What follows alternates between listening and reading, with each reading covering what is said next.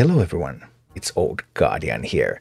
In this Hearthstone Mercenaries Heroic Bounty Guide, I'm going to take a look at Nightbane in Blackrock Mountain. You need to complete Nightbane with Ysera in your party in order to unlock Ysera's equipment. And the Nightbane fight is a really weird one, because Nightbane is a protector and Nightbane becomes much more powerful when it's alone. Nightbane has two adds. Both of the adds are blue. One of them prevents you from dealing much damage with spells, the other one prevents you from dealing much damage with attacks. So depending on your team comp, you have to kill one of the adds first, then Nightbane, and then the other add. And you would kind of think that, hey, I want to bring in some fighters, because blue adds, I want to take those down. But actually no, that's not what you want to bring. You actually want to bring casters. Because if you bring fighters, then the other ad that you're not dealing with is going to deal so much damage to those fighters that it's really going to become really a mess. I did do Nightbane with dragons actually, starting with Yulon, Sinestro, and Nefarian. And yeah, it was doable, but I cannot recommend it. However, I have 3 comps here that I can recommend for this one. First of all, by far the easiest and fastest way to deal with Nightbane is with fire. I'm using Balinda with Lesser Water Elemental, Geddon with Mark of Conflagration, Ragnaros with Blazing Rune, Gigi with Blazing Band, and Antonidas with Cindercore Staff. I actually didn't manage to open Ysera yet, so the last slot is for Ysera. Anyway, why do I bring Antonidas back from retirement? That's because I really want some casters. So I'm opening with Balinda, Geddon, Antonidas. I don't really care if I lose some or if I don't. I have Gigi in backup, so fire is just really fast at blasting through the ad and then blasting through Nightbane. And with this team composition, I'm taking no risks whatsoever so that I'm guaranteed to win. Another extremely solid approach to Nightbane is Holy, so I'm using Anduin with Harmonic Mallet, Cornelius with Shield of Dawn, and Velen with Tome of Inspiration. These are for the climb, but for the Nightbane fight, I'm bringing Anduin, Velen, and Xyrella. So Xyrella with Radiant Wand can reduce the incoming damage a little bit and help your characters out. On the bench I have Cookie with Appetizers for some extra health, and then the final slot is meant for Ysera. And while not as clean as the 2 others, this is also doable consistently with Shadow team. I'm using Yashrash with Mark of Yashrash, Murky with March of the Murlocs, and Kazagus with Wildwine for the climb, at least some parts of the climb. Then again, if you're meeting a lot of reds, a lot of blues, Kazagus, Vol'jin, and Ysera can also be used during the climb. So Vol'jin has Ring of Haste, and Ysera has Saladat, and the final slot is meant for Ysera. In the Nightbane fight, I bring Vol'jin, Ysera, Kazagus. I'm trying to keep Kazagus alive. I'm trying to not attack with golems, because if you attack with golems, then that's just going to result in healing. But sometimes Kazagus might die. Taunt golems, even if you summon taunt golems all the time, sometimes it's not enough to keep Kazagus alive. I have had it go both ways, depending on what the AI has decided to do. But if Kazagus dies, you can bring in Yashrash. Yashrash is able to taunt up quite a lot, and finally you're also able to bring in Murky, and that should always get the job done. And this is what all 3 comps look like in action. Alright, Fire team against Heroic Nightbane. Nightbane has +20/+20 and Windfear while alone, whereas Massacre Messenger, your other characters have +20 spell resistance, and this one, after another character is attacked, restore 20 health to them. So you really don't want to attack on others until you kill this, or you don't want to use a lot of spells on others until you killed this, and then you want to kill Nightbane and then the remaining add. So we're here with the Fire team. I've even brought Antonidas back from retirement, because you're going to take some incoming damage here. So I expect to lose somebody, which means that Antonidas is here just to absorb some damage, potentially.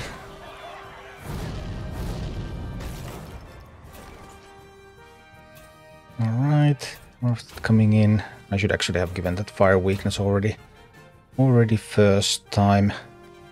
Well, be that as it may, we're going to stop that one. We're going to Fireball. Going to Inferno. I should have given fire weakness on turn 1, of course. Not a big deal as such, but small things matter. Alright, and now that that one is gone, means that these are now vulnerable, and now we really want to kill this one first. So we're going to give that one a little bit of fire weakness, and we're going to blast in with some fireballs, and we're going to do some infernoing The health difference is not that big. We have 2 blues, so should have rather easy time getting damage in through here. Also, Balinda is now going to be killed, which means that there's more space to bring more stuff in. In this case, bringing in the Gigi. So now we have 3 fire casters, and we're just going to be blasting through the Nightbane. Might not have really needed Antonidas from retirement. Could have maybe just done it with Gigi, but with Antonidas it's super safe because you can afford some losses. Still bringing Gigi, still bringing Ragnaros potentially from the bench. So just to make sure that there will not be anything that can possibly lose you the fight.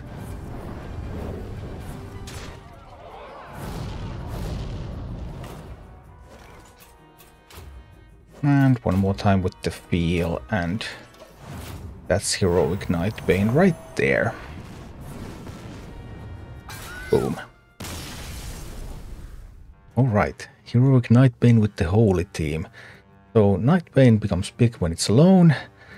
This one prevents you from dealing spell damage to others, and this one really makes attacks useless to others. So you have to pick and choose one, and then Nightbane. In this case, Holy, of course, we're killing this one first, and then Nightbane. So let's go. All damage to that one, and we have our Xyrella as well.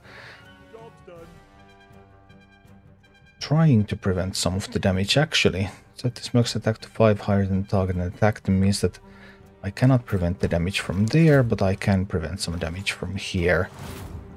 So we're doing some damage prevention.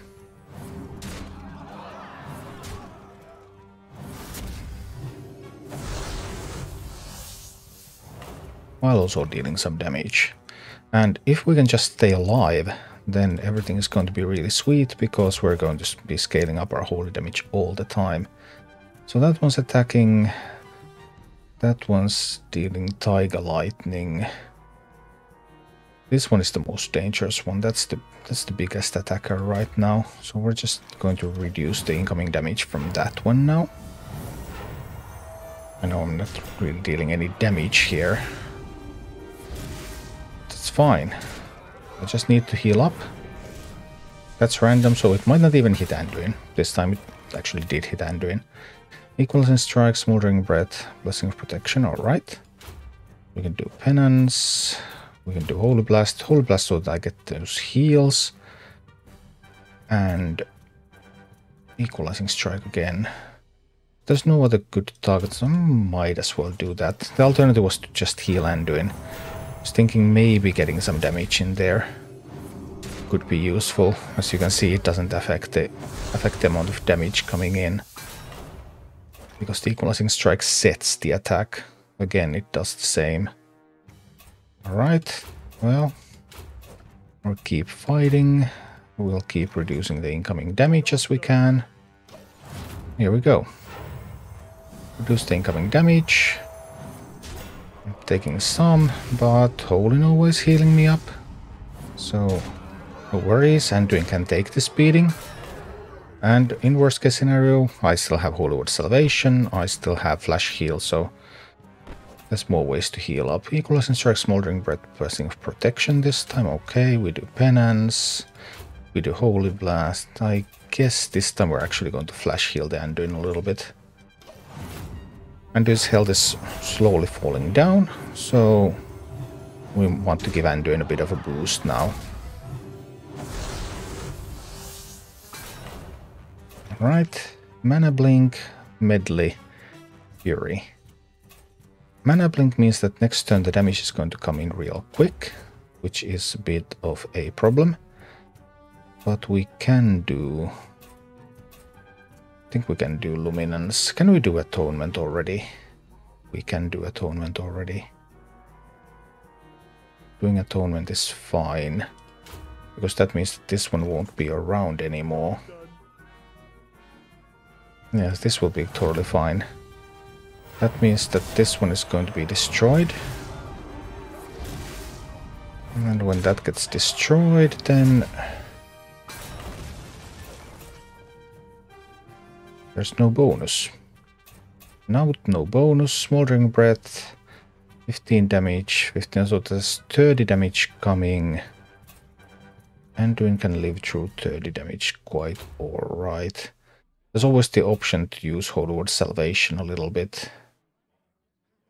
I might do that. Use this turn to stabilize Anduin's health a little. Flash Heal, Salvation.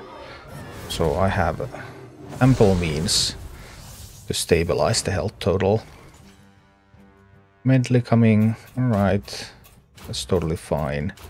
We can Luminance there. Now we need to kill Nightbane before we kill the Templar.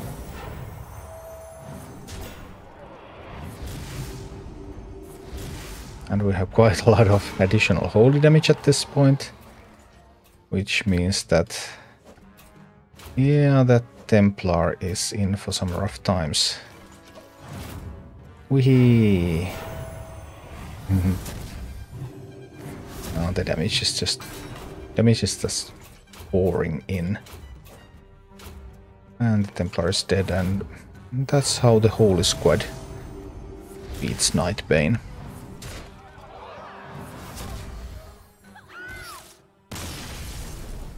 Alright, Heroic Nightbane with the Shadow team. So Nightbane has +20/+20 win for a while alone. So this one prevents your spells from really working unless it's killed. This one prevents attacks from really working unless it's killed. And this one doesn't want to be alone, or must not be left alone. So we're going to kill this one first. We're not going to attack with any golems. Those are the things that we're here for. We're just going to make taunt golems, and we're trying to... Well, initially none of them will be alive, but we're trying to get some of them to stay alive at some point. So that's what we're working on here. More equalizing strikes. Alright, alright. So at this point, don't be Shadow Surge. We need the heals. We need the heals for Kazakus at this point. So let's go for the heals for Kazakus. 6 healing, plus 6 healing. Because Kazakus is the one who's taking a beating here. Mana Blink, Breath, Vindicator's Fury. Okay, at some point this will stop attacking. It will always stop attacking at some point, and then Kazakus will get to breathe a sigh of relief. Which means that currently this is still more damage, so we're still doing that. And I think we're doing a Shifting Tides there. And we're doing Golem. So we do need to get this one killed. Ysera, of course, only the AoE ability heals Kazakus, so we're using the AoE ability every time we have a chance. But the others, not as often. Equalizing Strike, Wing Beat, Medley, Vindicator's Fury, all coming at 0 speed. That's gonna be a little bit tough. So we get some heals in. But they are not enough and Kazakus falls. Well, that is awkward. I'm going to have to bring somebody. We're going to bring Ysera in. Ysera has shadow abilities. Ysera has a 1 speed taunt. And a 1 speed taunt. Very fast taunt can help me withstand the assaults. Also that gives Ysera some damage reduction. So even though Ysera is a red, it doesn't take too much damage from the blues.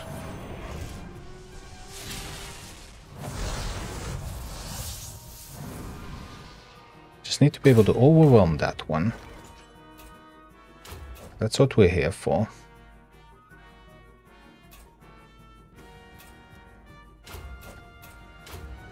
Overwhelm that one. Keep taunting up. Slowly the damage is getting there. Sometimes Kazakus doesn't even die.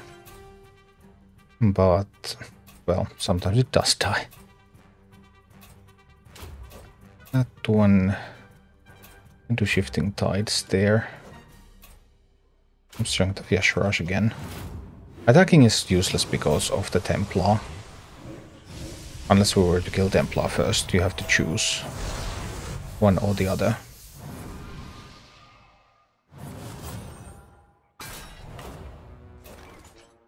Now they're coming in with 0 speed attacks. Okay. But we also have a 0 speed Vainglorious Rebuke here, which is going to kill the Mana Saber Messenger. And we also have 0 speed. So we have the taunt, we have the damage. Boom. Now suddenly they have lost a fair bit of their power. Smoldering Breath, Vindicator's Fury. Alright, alright. Because of weakness. Shifting Tides. And the Strength of Ysera again. Getting some heals in. Getting some damage in. Working on that Nightbane. Wingbeat Medley. Taunt and attack. It's Nightbane going to be alive to do that? I suppose it may be. But this is starting to look pretty good already. So even with those attacks, and I'll have to just bring in Murky, which really isn't the ideal mercenary for this. But we are wearing down the Nightbane. As a matter of fact, Nightbane is going to die right now. Vindicator's Fury again.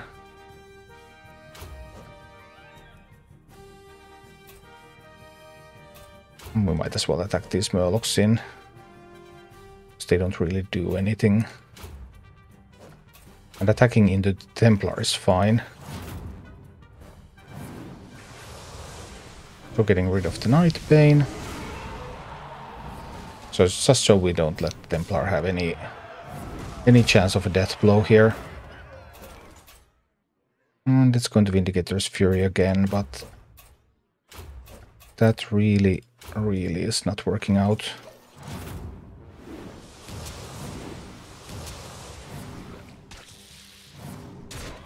And papow. Sometimes Kazakus doesn't die. And if your Kazakus doesn't die, then this is a little bit easier and cleaner.